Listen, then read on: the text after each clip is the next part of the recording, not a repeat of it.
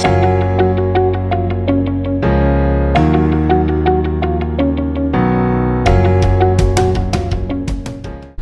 it's Dr. Matt from Lifespring Chiropractic in Austin, Texas. We are here today with Mary Joy. Mary Joy is an awesome balayage expert here in Austin. And what's going on? Tell us what you're experiencing or what brings you in. Right now I have issues with my left hip and my left ankle, and also my mid-upper back has been bothering me a lot lately.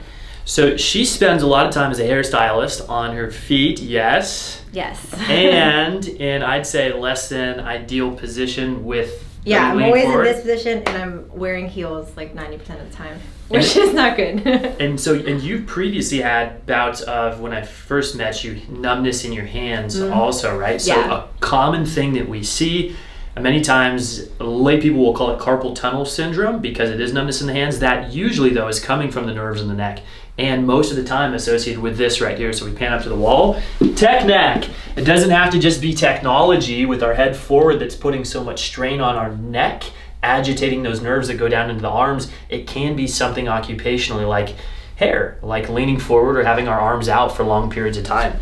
So let's look at your neck motion first. We'll have you look down for me as far as you can. Good, and then look up all the way as high as you can.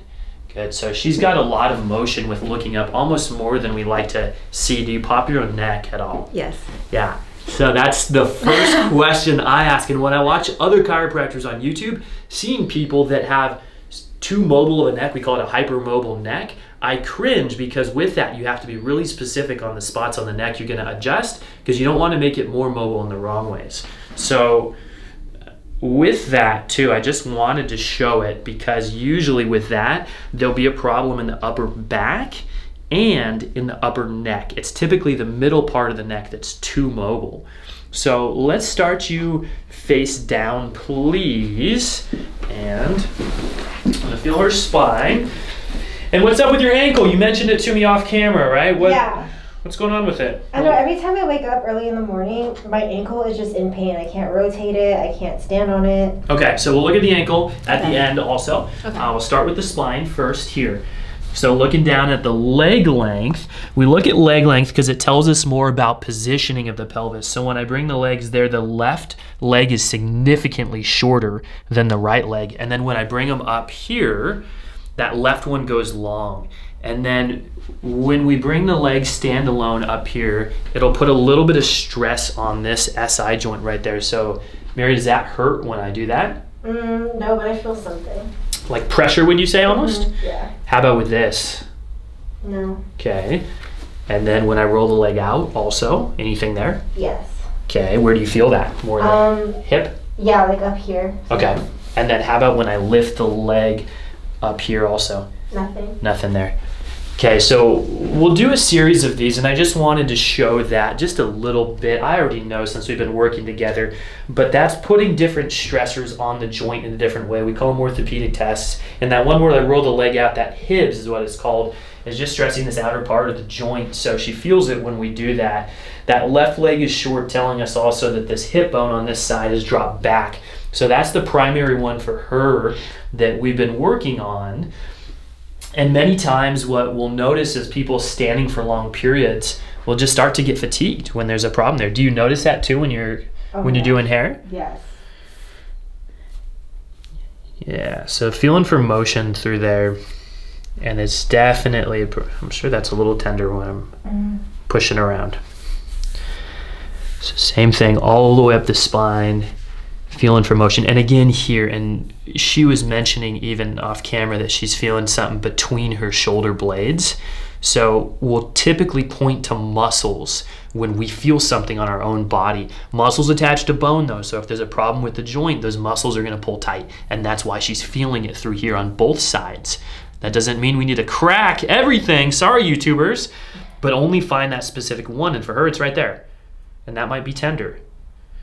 And I'm coming to it by looking for positioning of the bone, movement of the bone, and the muscles surrounding it. So we'll start with the low back. Let's have you on your side, please, facing me like you're sleeping. And then I'm gonna bend that top leg. We'll keep the bottom straight. She already knows, she's done this before. So I'm gonna roll her toward me with a little bit at the end, and she trusts me. Good, let that go. Good. And then let's have you go face down for me, please. I want to recheck that. She knows how I usually adjust her mid-back. She was ready for the next one.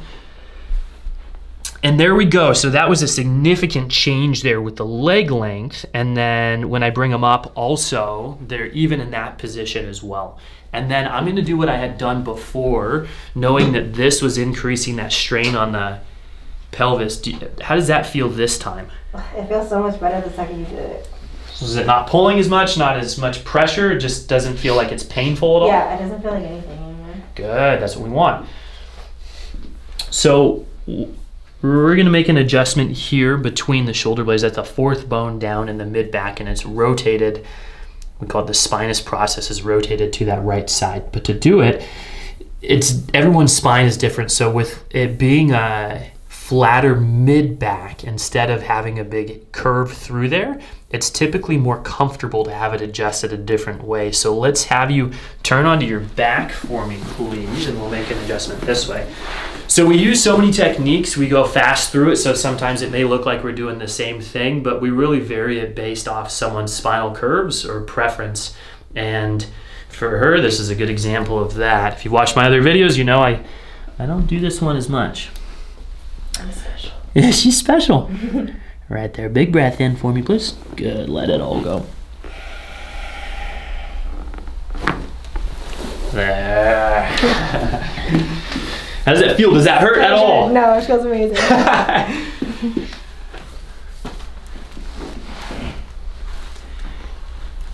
And then with the neck, any problems lately that you felt? No, really, it was the mid-back and the hip. Okay. I haven't been focusing. So you're happy then already? Yeah. So much better. Good.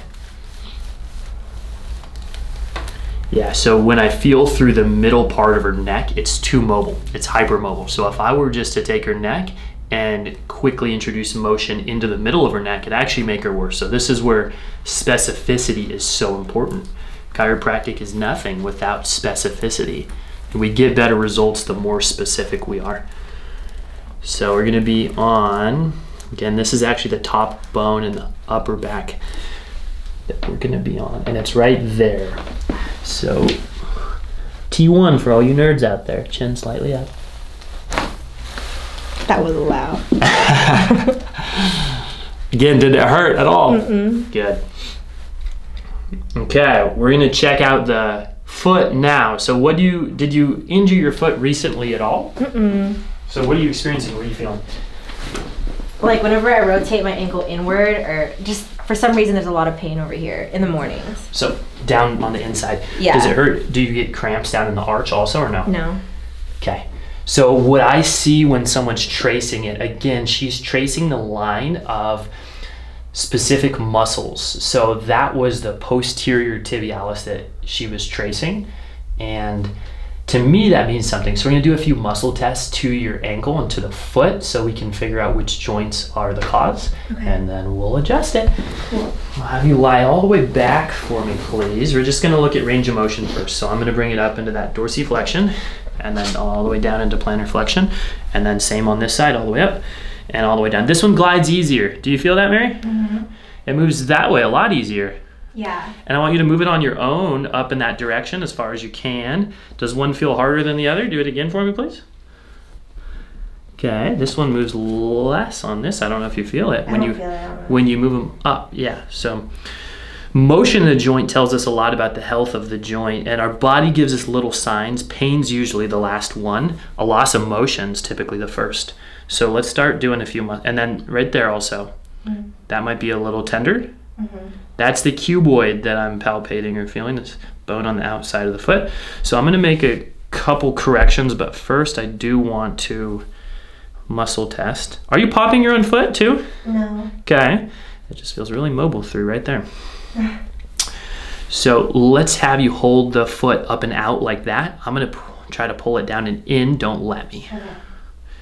Okay, good. And then I'm gonna hold it down and in. I'm gonna try to push it up and out, don't let me. Okay, not as much there. I don't know if you feel that. And then that makes me wanna check her knee actually. A little tender there? Okay. When I move my foot that inward like that, that would hurt. Where did it hurt? On the outside of the foot? Yeah, no, on the inside of the foot. On the inside of the foot, Yeah. okay. Yeah, and right there is actually where we're gonna make an adjustment to. It's not moving correctly. Is that tender? Yep, that's the part that hurts. That's called the navicular. So, for all you nerds out there, I don't think Mary cares what it's called, do you? She's like, what? Exactly, navicular. And then also underneath it, her heel just has no movement. So we're gonna start moving things. This heel moves much better. The first one is gonna be the calcaneus, or the heel. A little more. There we go. And that gets really jammed up. So sometimes it takes a lot of force to move that. There we go. Now it's back underneath where it should be. And then to get the rest of the ankle, that one on top right there, the talus. Good. And then the cuboid out here on the side. Good. So all of them moving really nicely. Sorry for you crack addicts. They don't always make noise. See, if usually through the midfoot is where we hear more noise, and right there for you. Any tenderness there? On top? No? Good. Is there a problem though? It needs to move, so we're gonna bring it down.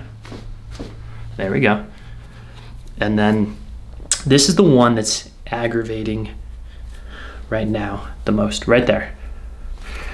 So, two things. Good. Now I'm gonna bend the leg.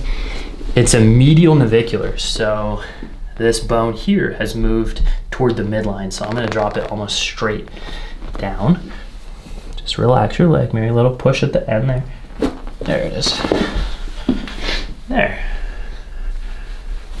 And now the heel should even move a little more, a little easier. There we go. So again, we don't always have noise with the foot, but just feeling for a change in motion in the joints, and that's what we have. So let's have you bring your foot down and in. Does that feel different when you hold it there? Oh my God, so much less painful. Less painful, and you move better too. Let's have you hold it there now, and I'm gonna try to push up and out. Don't let me. Hold. Okay, so it's still not as good as it should be, and that's where I'm thinking it's right here. Right there. And there's no tenderness there, huh? At that one? Okay. So to make an adjustment to this is the fibular head. Joint line's a little different on this, so I'm gonna pull straight back toward me and down. There it is. Now let's have you hold the foot down and in. I'm gonna push up and out, don't let me. There. How does it feel to you with that change for people watching? Oh, I feel so much like more relieved. I can't wait to stand and not feel Did you feel stronger too when you held it? Oh yeah, totally. So that's why I was laughing, Yeah. because there was no strength Yeah. at first, and now you can hold it. So this ankle's good. I want to check the other one though also, because typically there's things even unnoticed on the foot opposite from where we're feeling it. So the heel first. There. There. There, you crack addicts, you got one. There, that's that first joint, there we go. And this foot is moving a lot better and easier to get moving as well. There's one more on top right there. Second and third metatarsals. There they go. Yeah, now they're gliding. Perfect. Let's have you stand and walk, please. And for everyone watching at home, after you take a few steps, yeah. We'll have you explain, maybe for someone, especially within your industry, who's never seen a chiropractor, how would something like this, how would you describe it to them? I think it's so necessary for someone who's always straining their back. Like, you always need to stay aligned, and you always need to keep healthy so you can perform better at work too. So, I mean, what do you notice when you're at work too with it? Like, do you feel like your stamina, at least for standing for longer periods, is better? Yeah, I feel like my posture is better when I stand. I'm more aware of my posture now that I'm like always seeing Matt, you know, and I'm more aware of like when I feel something in my body, I know I need to see Matt or Scott, because I know there's something out of alignment. Awesome. Yeah. Cool. So thanks for watching, and that's great advice also, listening to your body. The sooner we take action for anything, when we feel it, the better off we are. I'm going to show one exercise too that I've given Mary Joy here to do on her own, and we're going to re-show it on camera. It's a common thing that we do for someone with tech neck. So I'm going to pan over here. I'll do it first and then I'll have you do it. So it's a wall angel. So holding the head back against the wall, shoulders back and down also, and then from here, slow and controlled, and just coming up like that. So we're gonna do a few of those. We'll have you do it, and we're working more of the muscles in the mid back and just retraining posture with this. Yeah. So hands up and then down. Good. Yeah, and you should feel that between your shoulder blades and your mid back, kind of exactly where you were experiencing that painful spot.